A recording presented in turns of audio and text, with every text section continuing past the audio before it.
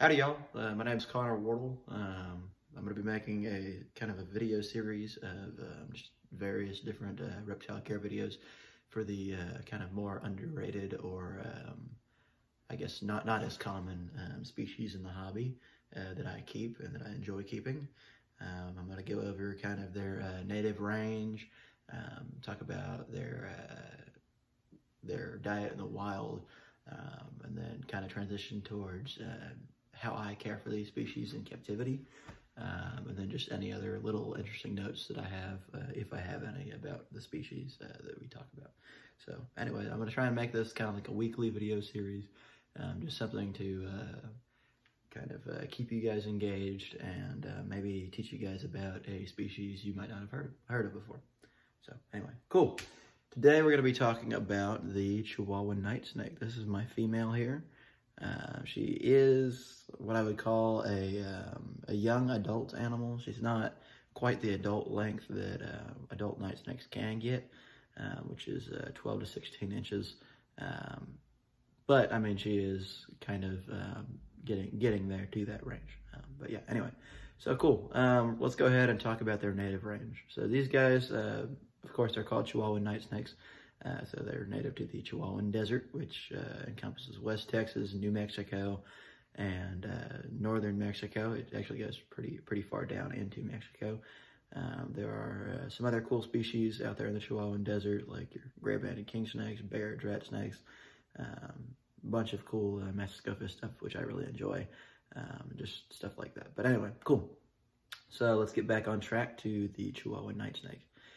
These guys, you can often find them out in West Texas off on road cuts. These guys are nocturnal, so they're going to be out at night, just like the gray-banded kings. This would be some nice bycatch, which I would enjoy seeing out there. These guys, similar to Alterna and all the other snakes out there that are on road cuts, they're pretty good climbers. I've got a universal rock background that I enjoy seeing this guy climb up on.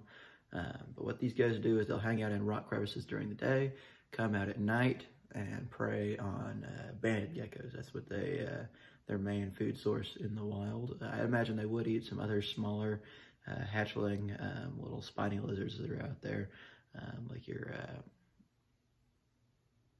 just any of the spiny lizards that are out there. I'm kind of blanking on some of the species that are out there. But anyway, cool.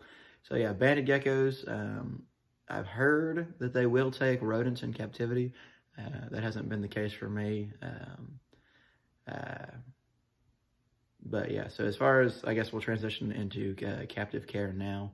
As far as captive care of these guys, I've got both of my females feeding on frozen thawed anoles and house geckos. So they'll take either of those. I'm trying to get them both up on pinkies eventually. This girl is big enough for pinkies. She's just been a little tougher to switch over than other snakes that I've kept in the past. But I've got a good feeder and all source, so I don't mind feeding lizards. But eventually the end goal will be rodents. Those rodent-eating specimens can get a little bit larger and girthier than your traditional or common night snake that you'd find out in the field. I have heard of a few examples of them taking pinkies or even fuzzies, some of the larger animals. And to do that, of course, you just kind of skin a little fence lizard, and you can just wrap the frozen thawed feeder in that lizard's skin, and that'll be enough scenting to go ahead and scent feed your snake. So they do have a little bit more specialized feeder source, which is why I'm pretty sure, that's the main reason why they are less common in the hobby compared to other colubrids out in their range. Another cool thing about these guys is they are rear-fanged. So rear-fanged venomous, it's just a prey-specific venom that they use to take down lizards and other things that they might come across in the wild. I haven't been bit by these guys, so I'm not sure what exactly their venom does to people or to humans. But I mean, they've never made an attempt to strike at me, so there's really not been an issue for me with that. Yeah, so as far as captive care goes, like we said, feeding on frozen thawed anoles or house geckos, I keep this one in a medium Exoterra cube. I've got a universal rock background on there. If you scroll through some of my posts, you'll see it, this snake in particular, out climbing around on that rock background, which I really enjoy. The other female is quite a bit smaller, and that one I've just got in a hatchling rack for now until it gets some size, and then I'll put it into another display tank. I really enjoy coming home after work and turning on my lights and seeing this girl here just up on a rock wall, just climbing around hunting, which is a pretty neat thing to see and exhibit that natural behavior there. As far as substrate goes, you can keep them on aspen, just because I'm trying to go for a little bit more naturalistic setup with some of my displays.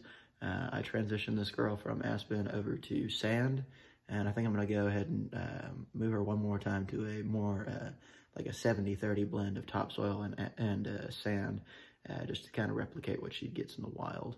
It's not necessary, it's just something that is kind of more visually pleasing to me. Yeah. I provide a large, shallow water bowl in there. She gets in there occasionally to soak up some water before she sheds, but other than that, I really don't see her in the water bowl at all. That being desert animals, they can go a long period of time without water, but it is important to give them some sort of water access in their enclosure. Yeah. As far as temps go, I'm keeping it on a heat pad with a thermostat.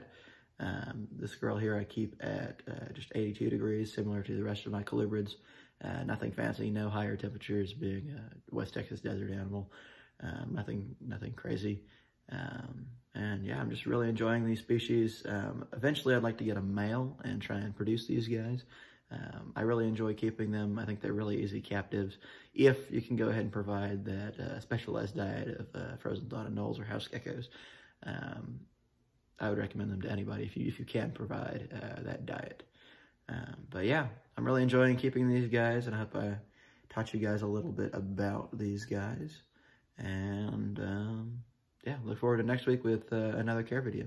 Hope you guys enjoy.